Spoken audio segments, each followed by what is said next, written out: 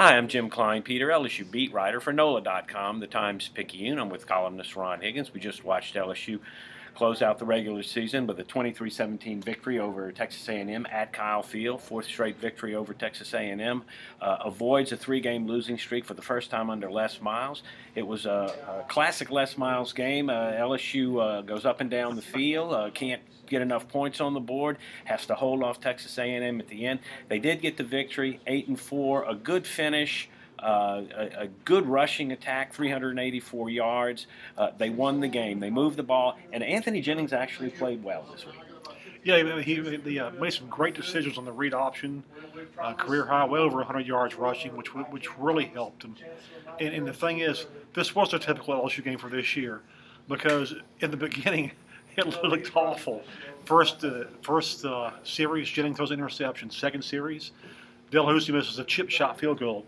Third series, Collins gets a sportsmanlike conduct, which kills the drive. So you're thinking, God, they ever going to get something going? But they finally did, and it got going with Leonard Fournette's huge run, running over the A&M safety, a la Herschel Walker from 1980, and that really seemed like it just sparked them. I mean, they scored 17 points in the last 4 minutes in the first half, and it really it showed them the way, so to speak. Yeah, and LSU continued that in the second half. A good drive to start the second half. They get the big lead. The defense played again. It was kind of like the Alabama game. The defense played well the whole game and then had to hold A&M off in the second half. Of course, A&M made some adjustments. Speedy Noyle, the New Orleans boy, made a big catch, 27-yard touchdown. LSU missed another field goal and then had to hold off. Jalen Collins gets the big interception at the end, but the defense played well again. Defense played very well again. A second straight game holding a team under 100 yards rushing, which in the SEC is tremendous. And again, offense couldn't put them away.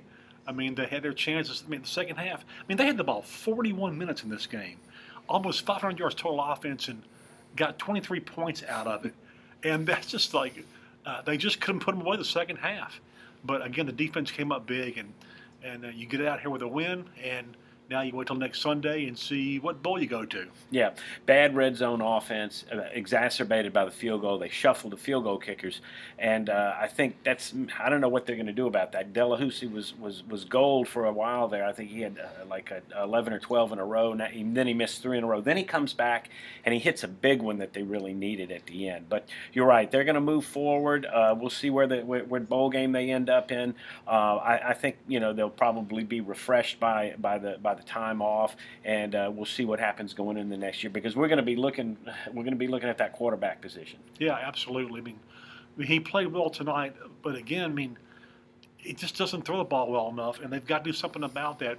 If they want to be a championship team in this league again, they got to get that fixed. Okay, well, stay with us on NOLA.com, and we'll stay with LSU all through the month up to the bowl game. For Ron Higgins, I'm Jim Kleinpeter. We'll see you on NOLA.com.